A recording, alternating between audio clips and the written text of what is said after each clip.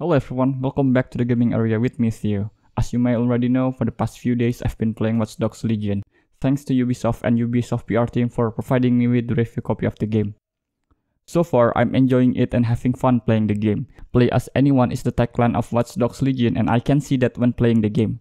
You obviously can play as anyone after recruiting any Londoners to the DedSec in the game.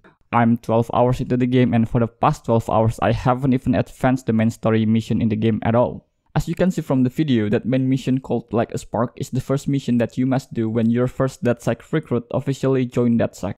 Normally, you should continue to take the main mission in order to advance the story and sometimes unlock other things, but not in Watch Dogs Legion. Ubisoft really gave us more freedom in Watch Dogs Legion from the start. You can choose to do other things beside the main mission, and I'm having fun with that.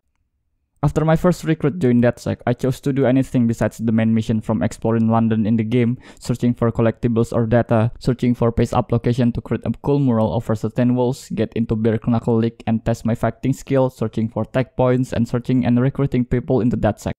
And for the latter, I'm having too much fun searching for people in order to recruit them to the DedSec. In those 12 hours, I try to search for anyone who has good skills and traits from different backgrounds or occupations to be recruited into DedSec. But before they agree to join DedSec, you must do the recruitment mission that they ask you to do. It's like you must do an errand for that person in order to make them join DedSec and later use them as a playable character.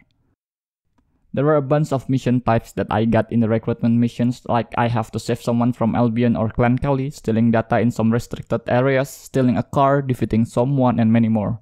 And yeah, for the past 12 hours, I mostly did the recruitment missions without advancing the main mission in the game at all.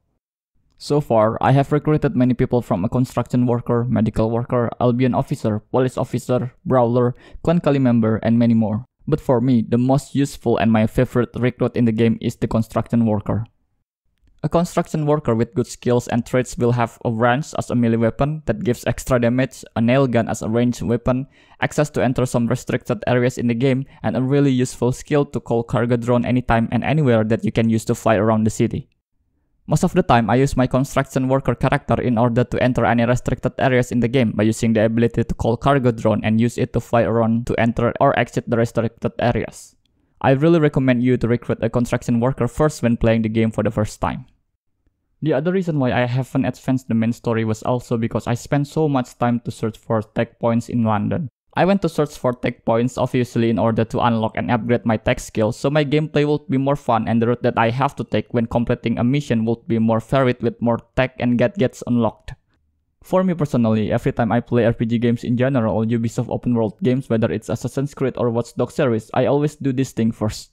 I would level up or getting skill points for my character first in order to unlock the abilities and skills of the character, so my gameplay when combating the enemies will be more fun with the addition of the unlocked abilities and skills.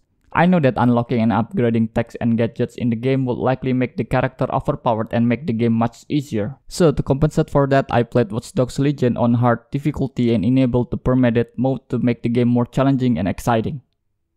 So yeah, I think that's my impression of Watch Dogs Legion, and after 12 hours doing so many recruitment missions to make people join into DedSec and collecting tech points in order to unlock and upgrade tech skills of my character, I'm finally ready to advance and do the main story mission in this game.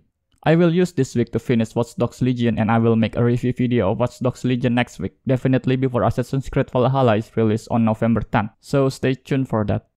But what do you guys think of Watch Dogs Legion? Did you play and enjoy the game? Let me know in the comment down below. Don't forget to like, share, and subscribe to the gaming area to help my channel to become bigger.